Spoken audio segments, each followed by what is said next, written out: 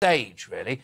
Anyway, just when you thought that you'd got rid of her ilk, she's piped up again, hasn't she? To warn that Britain will see a new crippling COVID wave this month because of 4 Omicron variants that are, quote, all increasing rapidly. Have a day off, honestly. Bagel said, it's not a surprise that we have a new wave. We can see in this data. What's happened is that people don't want to look and we're kind of closing our eyes to it. Well, I'm sorry, but I can't remember any time the last time I knew anyone who tested positive for coronavirus anyway. But, Christina, it's not that our eyes are closed to runny noses and sniffles. No, it's that unlike you and your strange virus-obsessed buddies at Independent Sage, we've learnt to live with COVID. We've moved on. And I'm joined, of course, by Karol Sikora. Karol, why don't these COVID hysterics just get over themselves, Karol? Move on. If they want to shackle themselves to their own radiator, let them do it.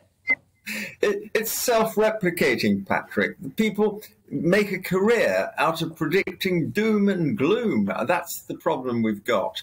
It's gone. And, if you look at all the data, you look at the summary, every day at 4 o'clock it appears on the government website, the summary of COVID, 128 people on ventilators. That's it. Yeah. 141,000 beds in the NHS and 128. Most of these people would be on ventilators with or without COVID. They've got other problems with them. That is the key. Yeah. And the trouble is, the power of the epidemiologists, the virologists, is all gone now because people have moved on. People have moved on, and people have moved on. You're absolutely right. We're getting on with our lives, and we have to, and not just because of the cost of living crisis as well. But talk to me about these 4 supposed Omicron variants. Then, so why don't we have to worry about them? Because it's not causing serious illness. That's the key.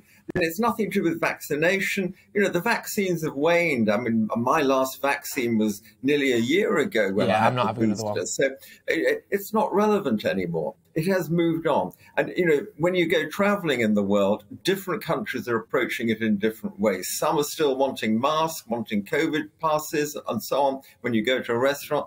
But here in most of mainland Europe and Britain, we've got rid of it all. So let's just move on. And, what we can't afford are things like cancer, which is my specialty, heart disease, all these things to suffer because of the COVID doom mongers, which, unfortunately, there are those around that do that. Yeah.